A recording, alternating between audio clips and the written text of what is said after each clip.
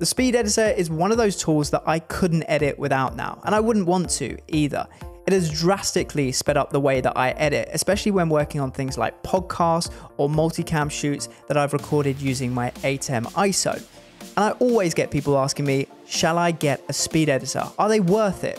So today I'm going to show you my top 5 features of the Speed Editor for editing an ATEM ISO Resolve project. A quick overview of the Speed Editor then for those that are new to it. It's a dedicated control surface with all of the key buttons and dials you need for speeding up your edits. It works in DaVinci Resolve 17 and above and connects via USB-C or Bluetooth thanks to its 10-hour built-in battery life. Now it really is designed to be used in the cut page of DaVinci Resolve, and in my opinion that is where it works best, as you'll see from this video hopefully. But recent software updates have allowed it to work in the edit page too if that is more your thing. Now, of course, you can use the Speed Editor for any type of edit, but what I'm going to concentrate on in this video is its top 5 features when using it with an ATEM ISO project in Resolve. Starting with feature number 1, the search dial. This is so useful. I genuinely think I'd buy a miniature version of the Speed Editor that just had the search dial for when I was editing whilst traveling, because I use this feature all the time, consistently. Now, the search dial or jog wheel allows you to navigate through your timeline or source media much faster and much more precisely than if you were just using a mouse and keyboard. It has 3 modes of speed. The 2 I use the most are jog and scroll. And what they allow you to do, if we start with jog, for example, it will just allow you to, as you turn the jog wheel or the scroll wheel, you'll be able to just navigate through the timeline at a consistent speed here. And if we need to go faster, that is where we use scroll to kind of go through the whole timeline. So even though I'm only turning the wheel a little bit, you can see I'm going at a much faster pace. So it allows you to, jump to areas of the edit really quickly, then go back into jog mode and get more granular between the cuts, for example. Now, this isn't just for navigating through the timeline. I can do exactly the same through source footage. So if I hit the source button here, we can then jog through the source footage or scroll through it at a faster pace here. And you'll notice as I switch between scroll and jog, it's also changing the waveform. So when I'm in jog mode, I've got much more granular view of the audio waveforms in that preview window as well. And also we can use this in the sync bin. So as we're going through our timeline and I'm scrolling through, we can actually see here all 6 cameras now, and we've got a nice view of what all of our cameras were doing. And also we've got that indicator up at as to what camera is live, the red box around the camera as we scroll through. So it's a really, the search dial, the jog wheel, whatever you want to call it, is a really quick and easy way of navigating through both your source media and your timeline as well. Now, I did mention there's actually 3 modes of speed. I've only talked about jog and scroll. There's also shuttle as well. I don't tend to personally use that as much, but if we go into that mode, I'll show you what it does. So as you turn the search dial to the right, you can see it will start playing back the footage at a set speed. And if I let go, it will stay at that constant speed. If I continue turning even a bit more, there we go, we've gone a bit faster, 20 times now. And equally, if I do it over to the left, it will do the exact same, but in reverse. So again, it just allows you to navigate through the timeline in a different way. And I believe that goes all the way up to, let's see how fast we can get it, up to 64 times. There we go. So it does mean you can scroll through a timeline quite quickly if you need to. But personally, I like doing that with the scroll function because I can get through a whole timeline much faster. On to feature number 2, roll. Now you know how the search dial works, you can combine it with one of my favorite buttons on the Speed Editor, which is the roll button. So let's dive into a project here. And this is perfect for those times where you envision mixing live and maybe you cut to a camera too early or too late after someone has started speaking. You just want to change that edit point between the 2 cameras. So what we can do is we can take our search dial, we're in jog mode at the moment, and you'll see as we get close to an edit point, there's a little arrow that appears above the timeline and it pulses green if we stop.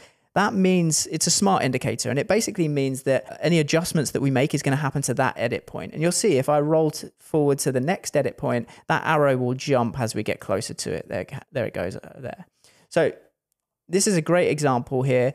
I've basically cut too early. I've cut before my talent here has finished speaking to the wide. So I want to delay that cut. I want to roll it back a little bit. So all we need to do is get near to that edit point so that the arrow is pointing to the edit point. You can see it's pulsing green. And I'm going to hold down the roll button here.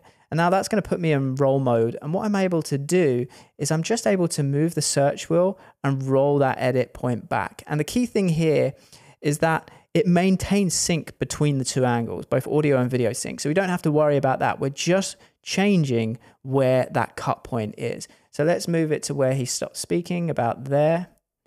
And now if we play it through, there we go. It's cut to the wide angle at the right time. Whereas before, when I live vision mixed it, I probably cut a little bit too early. And you can see the reason I love doing this on the speed editor is because we have that precision. So what I like to do is I'll watch, as I'm editing a podcast, I'll just watch it through. And if I spot any times where I did maybe cut something too late or too early, then I'll just stop, navigate to it, hold down that roll button. And you can see there in the viewer, we've got frame precision. So I can move through it frame by frame to really get that cut perfect. And I do this all the time. It's a much quicker way than mouse and keyboard of making small tweaks to those cut points. But what if when you were vision mixing live, you accidentally cut to the wrong camera angle? Or in the edit, you realize there's a better camera angle you could have used to show something? Well, that's what I'm going to show you how you can change, because the speed editor has a built-in function only for the speed editor that makes this really simple. It's really cool. Trust me, you're going to want to see it. But before I show you, let's talk cloud storage with the sponsor of today's video, LucidLink. LucidLink is the new way for creative teams to work together on projects in real time without having to download and sync media locally. It's fast, simple, secure, and acts just like a regular hard drive connected to your computer locally, but with all the benefits of a cloud storage solution. Take this footage I've just shot in my studio as an example that I want my remote editor to get working on. Traditionally, I'd have to either send them the SSD or wait hours for all 200 gigabytes to upload to something like Google Drive, and they'd have to wait for it all to download at their end before starting on the edit. With LucidLink, they can get started straight away and could even have instant access to the footage as I'm uploading it. There's no wait to download the full file because LucidLink streams only the bits of the file they need as and when it's needed. Let me say that again. You don't have to download your media first just to start working. Instead, play your media in real time directly from the cloud. LucidLink revolutionizes the way you store and access your files, making collaboration simple and allowing you to work seamlessly together from any location in the world as if you were in the same room. No more wasting time with complicated VPN setups or slow file transfers, and because it appears just like a physical hard drive plugged into your computer, it seamlessly works with all your existing apps and tools. With your files being in the cloud, you don't have to worry about running out of storage either. LucidLink is fully scalable and can handle as much data and as many users as you need. Another benefit is that LucidLink provides you with a single source of truth for all of your files, so there's no more confusion about whether you're working with the latest version or if some of your team are working with out-of-date files. And it's secure.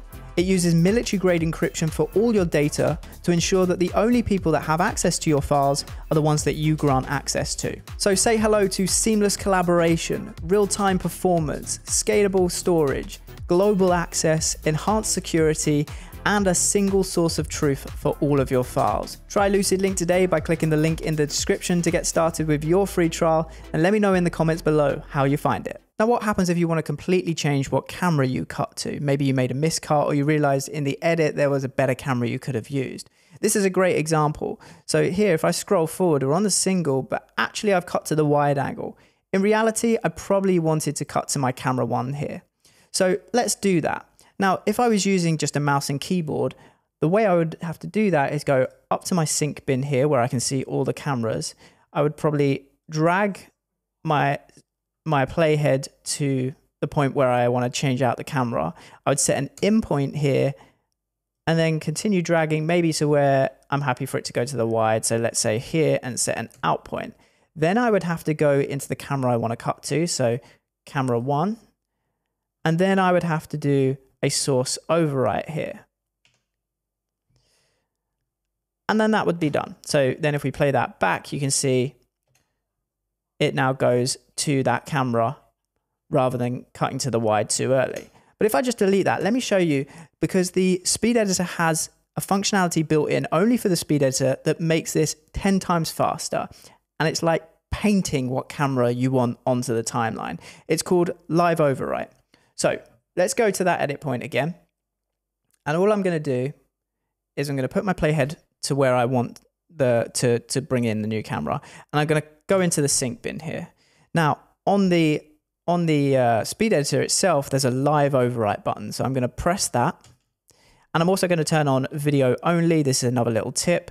If you turn on video only, it will only bring the video into the timeline and won't bring the audio. So you won't be doubling up on audio. There is an option for audio only as well if you need that. And now all I'm going to do is I'm going to press and hold the camera that I want to cut to, and then just move my jog wheel for the duration that I want to cut to that for. I can basically paint on the cameras that I want. So we said we wanted camera 1 here. So I'm going to hold down camera 1 and I'm going to just move the jog wheel. And you can see if I let go, that's now on there.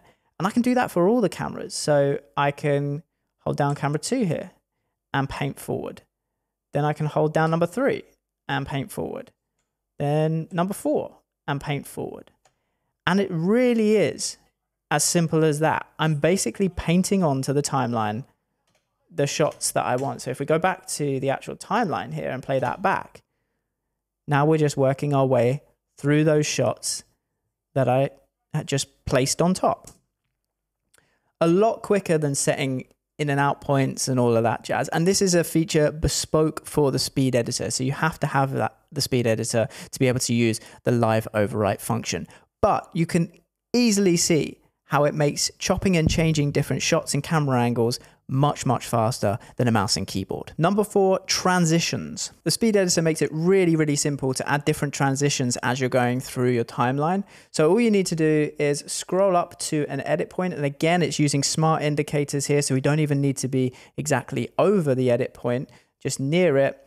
And then we can change what the transition between the 2 points are. So in this case, we've got all cuts throughout this timeline, but let's say we want to add some nice dissolves in here. All I need to do is hit the dissolve button at the bottom left of the speed editor, and that will change that into a dissolve transition. Do the same there. We'll add a few here. And now when we play it through, you can see we've got these nice cross dissolves between the shots. Now, they're a little bit long, I think, in duration. So again, using the speed editor, we can quickly change the duration of those. So if I just hover over one of them and then hold down the trans duration button here, I can make them a bit smaller. And we've got real granular control over the lengths that they are. So we'll tighten them all up. Now, if you want to set a default as you're working your way through so that they're all the same length, what you can do is get one the correct length and put your playhead over the top of it and just double tap trans duration button again. Now, when we go and add another cross dissolve, it will be that duration. So we can just add these all the way through. Now, there's different types of transitions that you can use. On the speed editor itself, we've got cut, dissolve, and smooth cut. But a little tip here is if you go to an edit point and hold the trans button up at the top here, if you hold that down, it will give you options for more wacky versions here. So let's go with a diamond iris swipe. And you can see there, if we play that through, there's our lovely diamond. Don't think I'll be using that in any podcasts anytime soon though. Finally, feature number 5, full view. This is an underused button in my opinion. I like using this all the time, but I never hear people speaking about it. There's one red button on the speed editor and it's labeled full view, and it just does a really simple thing which allows you to make the viewer full screen. So if we click the full view button here, the viewer goes full screen, we can hit play and watch our edit in all of its glory. You can hit the full view button again to get out of full view, or when you're in it, you can hit the escape button here to also exit out of it. And a little bonus tip as well, if you double tap full view, it will actually jump ahead a few seconds of where your playhead is. It's called a pre-roll and a post-roll. So it will play sort of like the first 5 seconds before where your playhead is. So if we just double tap, even though we're in the wide here, if we just double tap full view, you can see it's actually just skipped ahead about 5 seconds and plays from there, which can be useful sometimes. So if we exit out of that, I'm just going to finish this video with another little bonus tip, another button I use all the time on my speed editor, which I've already just mentioned it, the escape button. But if you double tap the escape button, it's the same as doing edit undo in any program. So if we just quickly go to a couple of edit points here and add in some dissolves, just go through here, we'll do some cross dissolves on all here. And then I decide that actually I don't want those dissolves at all. I can just double tap the escape button and get rid of those really easily.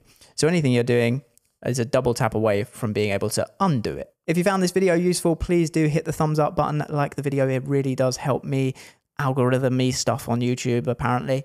Also, if you're new here and you want more tips and tricks, hit the subscribe button, turn on the notification bell, and then you'll be notified when new videos just like this one drop. And if you have any questions about the video, put them down in the comments below. I read through all of them and we'll try to reply to as many of them as possible.